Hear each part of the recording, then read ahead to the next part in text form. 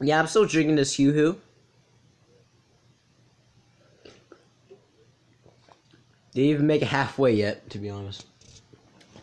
Anyway, hey guys, my name's Jay Fierce, welcome to another video, and today we are reacting to Stupid Lies I Believed for Way Too Long. Now, I don't think I believed in any... Yeah, I don't think I've ever believed in any kind of lie. Yeah, I never really believed in anything for way too long. And if I, even if I did, I probably, like, figured it out the next day, because my mom I would always ask my mom, like, a question every day. And she'd always have the answer for it. Now I'm older, and she says, use Google, or just use the internet. But anyway, I hope you enjoyed this video. Subscribe, like, and comment to Jaiden Animations and myself. And yeah, let's get right into this video.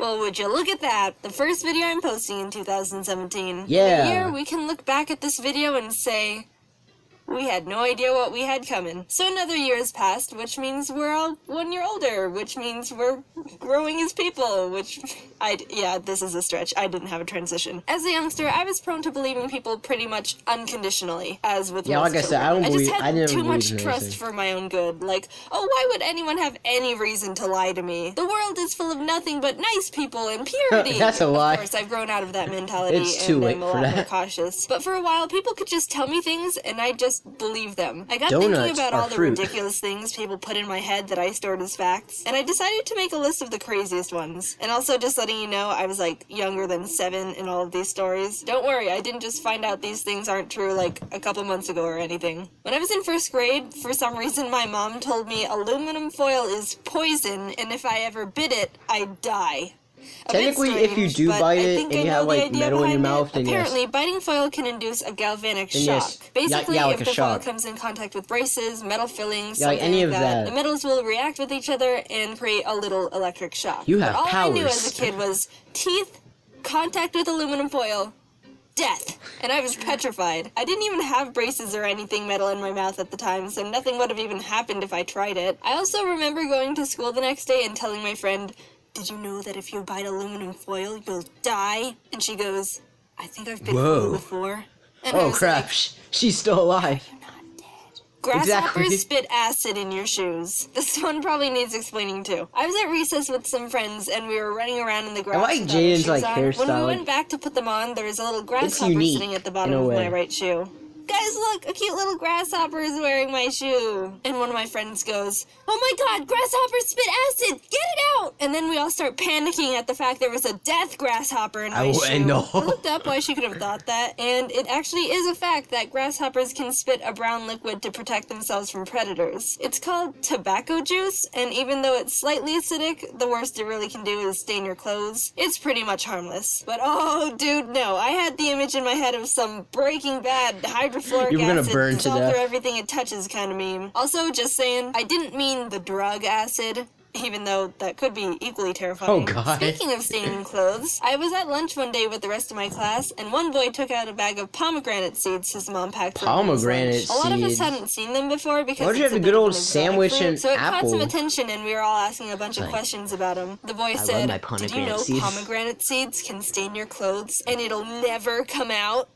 That's a lie. Oh, that must be one powerful So we have fruit. OxyClean. It never comes out. Gets the Never, tough ever, stains out. forever. Not even with the power of... OxyClean Laundry Stain Remover. It Exactly. keeps the tough stains out. And Yeah. then I watched the kid eat a bag of pomegranate seeds sitting sideways with the seeds on the space next to him because he didn't want to spill them on himself. Looking back, it was definitely just his mom exaggerating because she didn't want to have to deal with the stains and laundry. A slight parenting trick if I do say so myself. It's weird No, to it think doesn't she's matter out there somewhere if she and told she me- doesn't my even mom told me realize that. I she still got accidentally stains. taught me that lesson too. This one's actually kind of common to believe, and I think a lot of people have been passing this myth around for a long time. Sitting too close to the TV is bad for your eyes. I did research on this one as well, and I mean, I even don't though sit it might close to seem my- like it to could the be TV. true, My TV is, there's like, apparently super no far actual away as evidence crap. that sitting in front of the TV is damaging to your eyes. But oh, little old Jaiden believed it, and you know what I did with that information?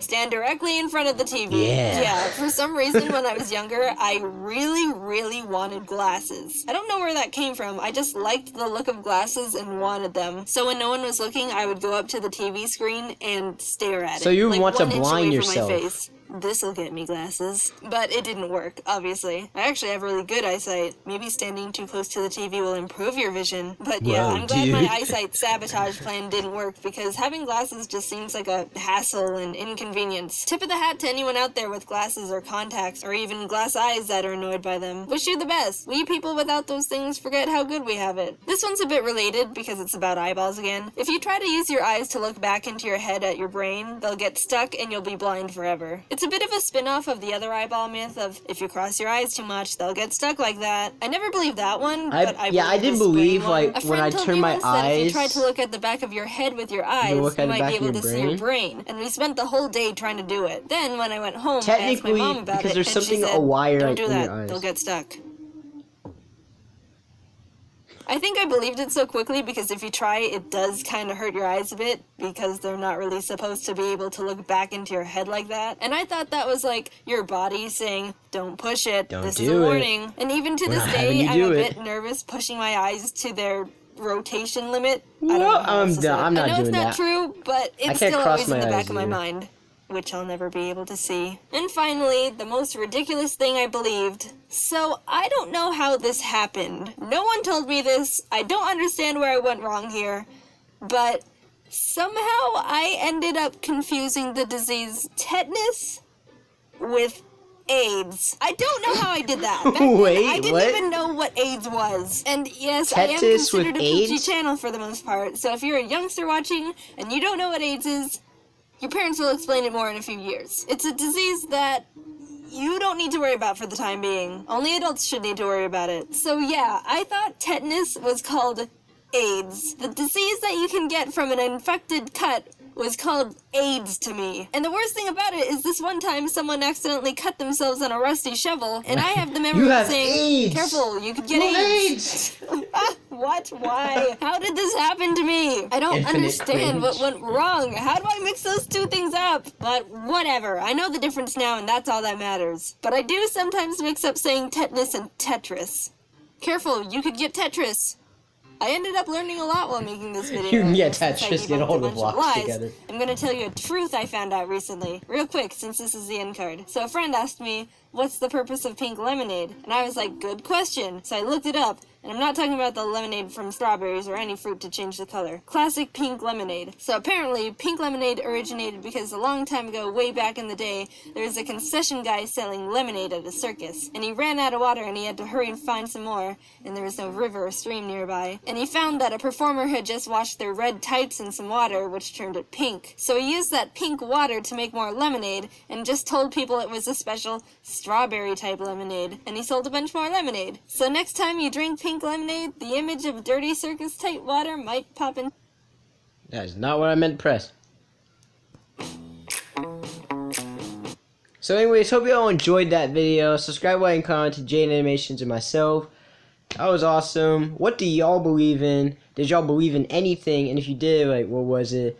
And if you didn't, then what's your religion, I guess. And, yeah, goodbye, my photo reactors. Stop.